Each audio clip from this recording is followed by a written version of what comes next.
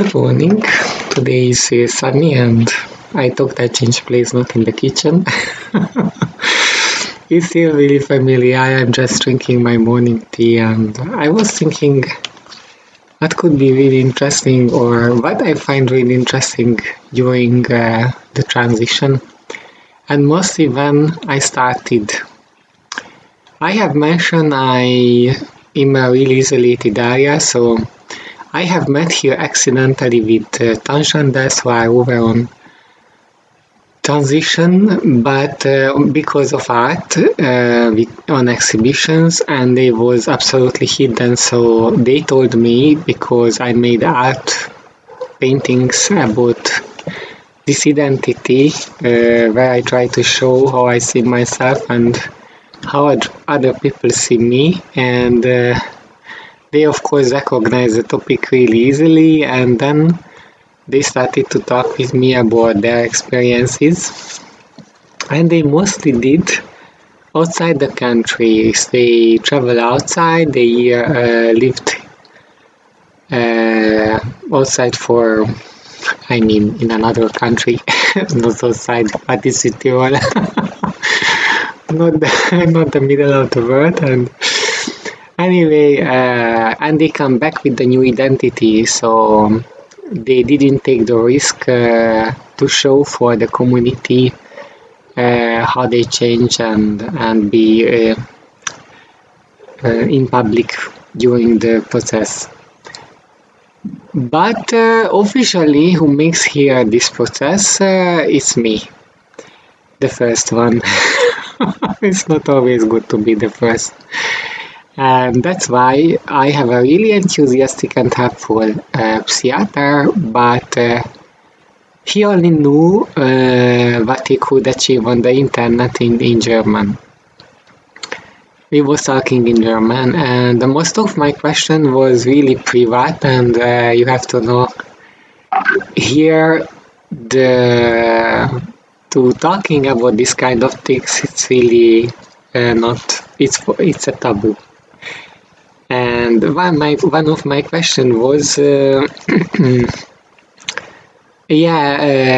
what I can wait from the hormone. I had the idea my body will change, but I had no idea really what I should expect.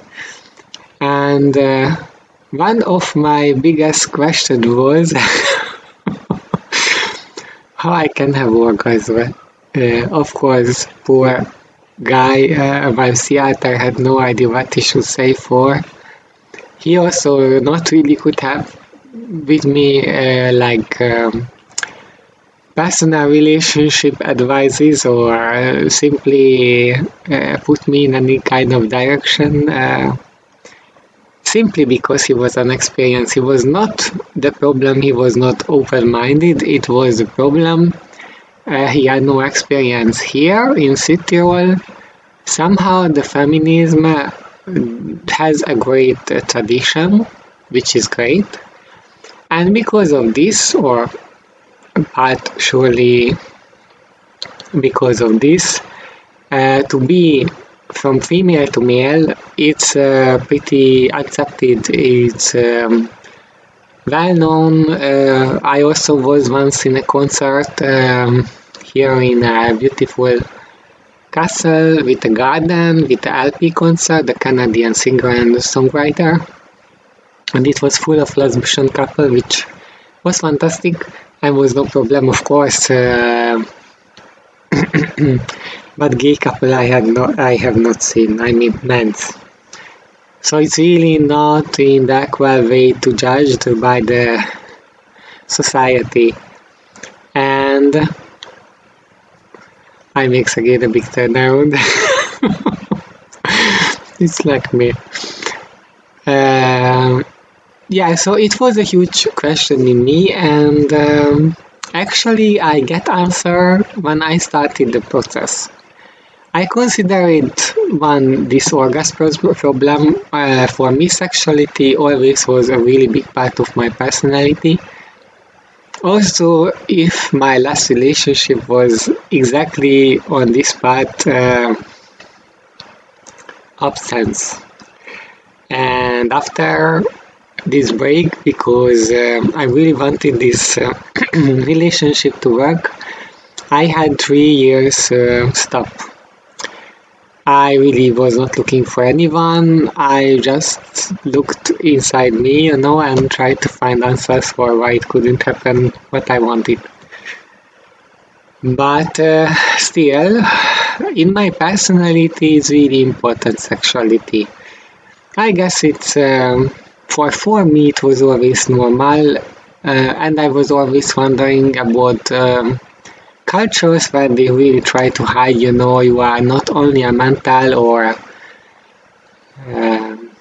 atmospheric creature of God, you are natural, you are a creature of nature, and it's part of that's for me it's absolutely natural. But yeah, we meet with so many kind of way of living, which is not mean is better or worse. For me was surprising, and I was always talking about that also openly, without really censorship. Of course, I try to use in the right way to describe my thoughts, but it's a main part of my life. So that was one of my biggest consideration how it can be, because that's when I was looking for if I make the gender reassignment operation, or how they call, is it can be satisfaction, and I have read, and my information sources was really limited, but I try to share what I find out. If the operation is successful, it's a difficult operation because it's so many nerves there. Still problematic satisfactory sexual life because the size is limited. I mean, your partner size cannot be big, like gay people. Most of my life I was a part of the gay community, so let me say we prefer bigger. Size is not important, but there's limits, like with everything. And I thought in a way it's funny to choose a partner about the size of his penis, because for me the intelligence and kindness and mentality, I mean the attitude, how they handle other people was always more important than the size of the penis. Let's say it out. And on the other hand, it can stimulate you, but it cannot bring you that kind of orgasm. That's what I'm thinking, like a woman has. So I have read also to find a really good surgeon is really hard, and mostly here, I'm the first one. And I don't speak Italian, so for me to go to Italy to search for a good surgeon is really hard. My house doctor, when the first time I was there to ask him to write the prescription to able to go to the endocrinologist, tell me he has a schoolmate who makes this kind of surgery. He's on the in front of the judge now because of this, but he is good. I had after that opinion about my house doctor, and also there was a question like if I already had the operation, and I'm just saying I asked the prescription from the endocrinologist, so yeah, poor guy has no idea about these kind of things. And the other consideration, going back, but I was really thinking on before I started the hormone therapy, let's say, because that was the second step, is my health. I always was a kind of freak who really cared about to be healthy. It has practical reason, maybe it's not sales, but I am not a really wealthy guy or woman, sorry. And what happened now?